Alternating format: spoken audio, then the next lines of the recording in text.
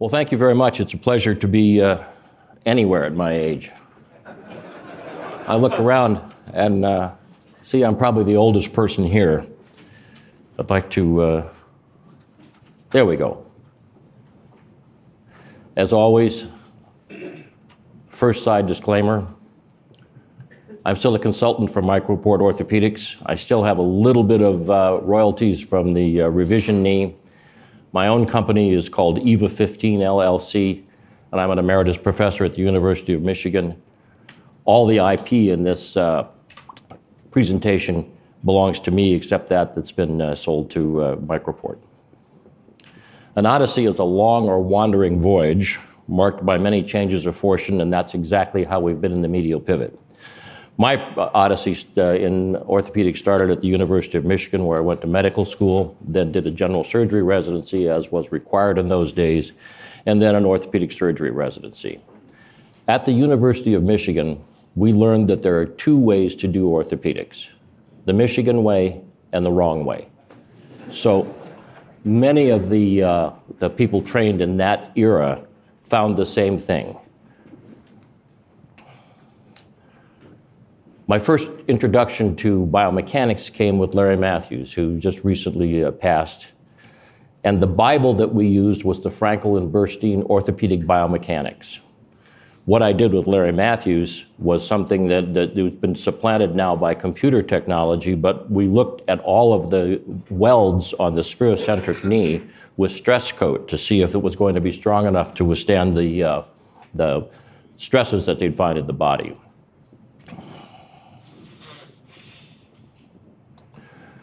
This volume, Knee Ligaments, Structure, Function, Injury, and Repair, has on its cover the 4-bar link and the statement that the kinematics of the knee are guided by the 4-bar link. When I was starting my Odyssey in orthopedic joint replacement, that was the Bible by which we wanted to do any design.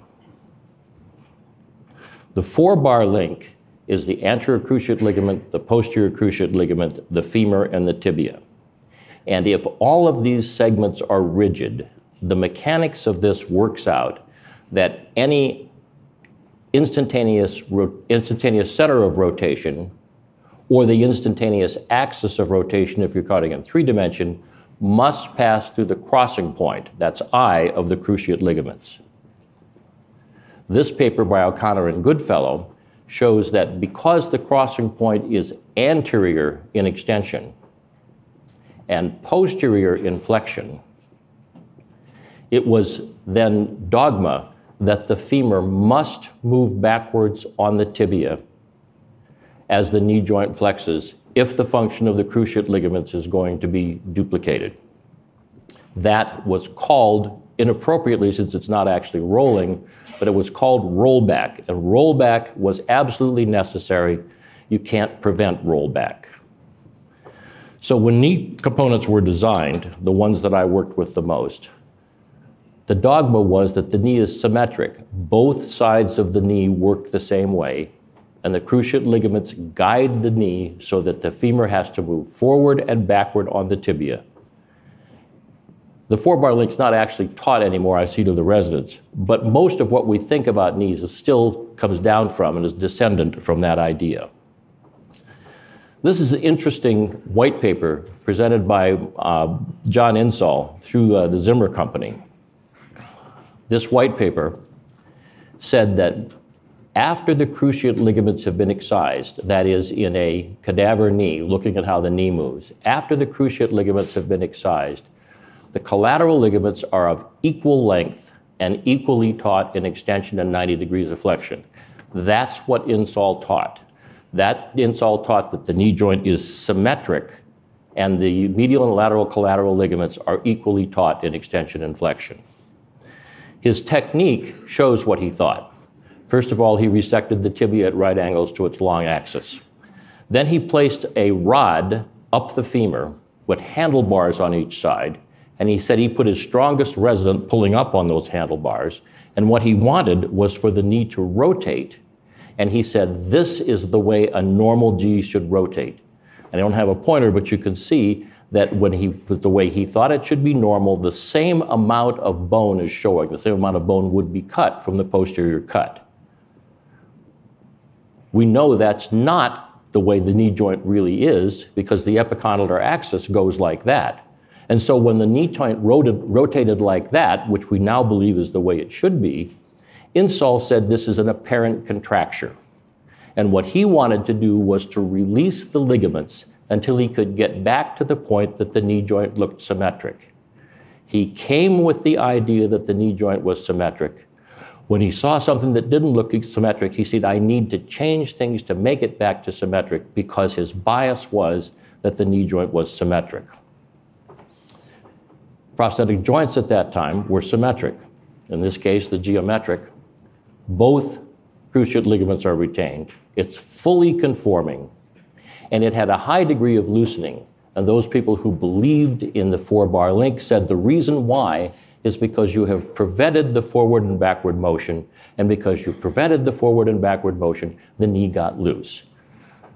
Hinges had problems with getting loose too, so they said, well, that was another thing. You don't allow the forward-backward motion. So loosening is because of not allowing the forward-backward motion. And so the rationale was that we should now make the knee joint non-conforming so that you don't prevent the forward and backward motion of the femur on the tibia. The rationale going, four-bar link rollback is obligatory, rollback in conformity reaches kinematic conflict, conformity equals constraint and loosening, and non-conforming, that is unconstrained, leads to no loosening. So we see here the ligaments, the components were made so that there was no conformity between the femur and the tibia, so that you wouldn't have a kinematic conflict with the four-bar link. To provide for stability, the concept of ligament balancing came in, and that is trying to tighten the ligaments so that the ligaments guide all motion of the knee. If you have conformity, you have loosening. If you don't have the ligaments tight enough, the knee joint will be unstable, so you need to tighten the ligaments, and that was ligament balancing. These are the components that we use in residency. You can see all of these. The spherocentric was the hinge. The rest of these were all ones that would require ligament balancing. My next stop was the London Hospital in London, England. The practice of arthroplasty was changing considerably, and I gained some experience both in England and around the European centers.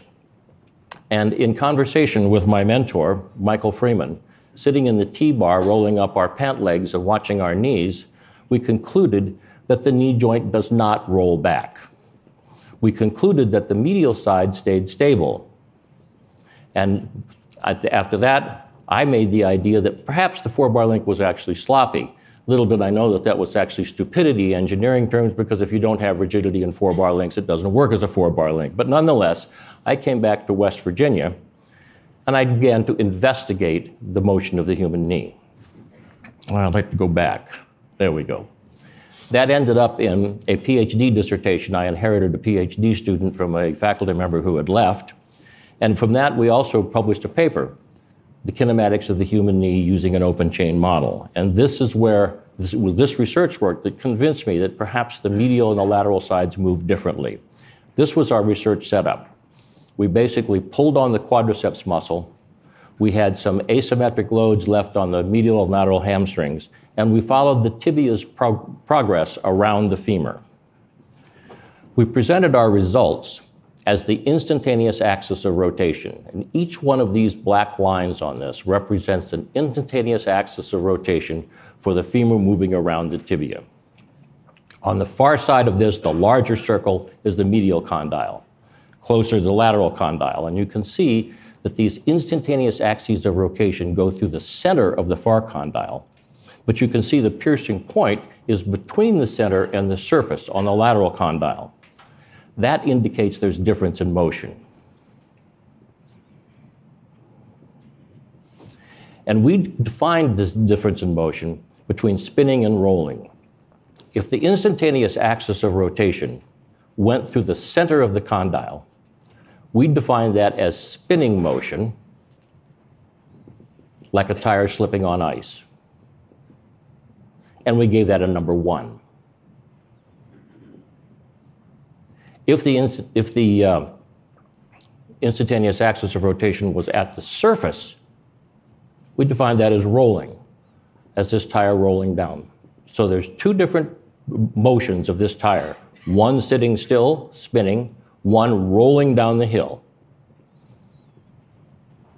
We graphed our results for the medial and the lateral condyle and showed that the medial condyle remains in spinning kinematics. That is, that the medial side spins, the center of rotation, or the axis of rotation in 3 dimensions, is largely near the center of the condyle.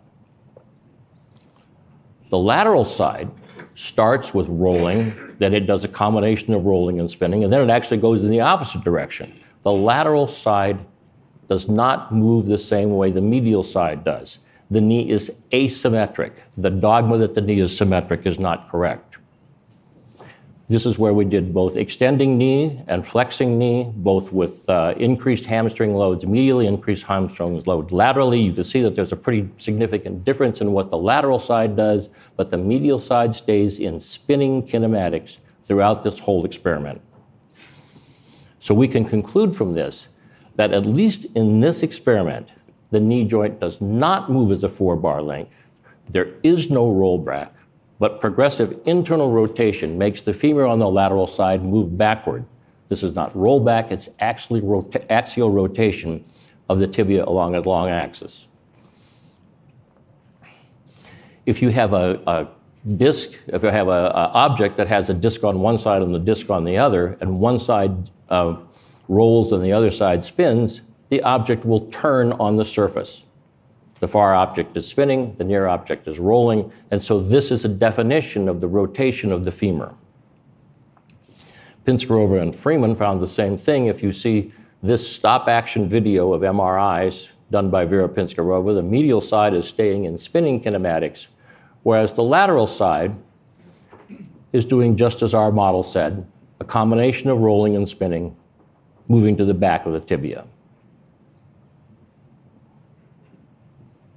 This led to the idea that the medial side of the knee is actually a shallow ball and socket joint, while the lateral side, the convexity of the lateral side, means that it's 2 discs rolling over each other. The motion is different, the shape is different, the knee joint is not symmetric. This led to the idea that the medial ball and socket joint should be the next design of an artificial knee.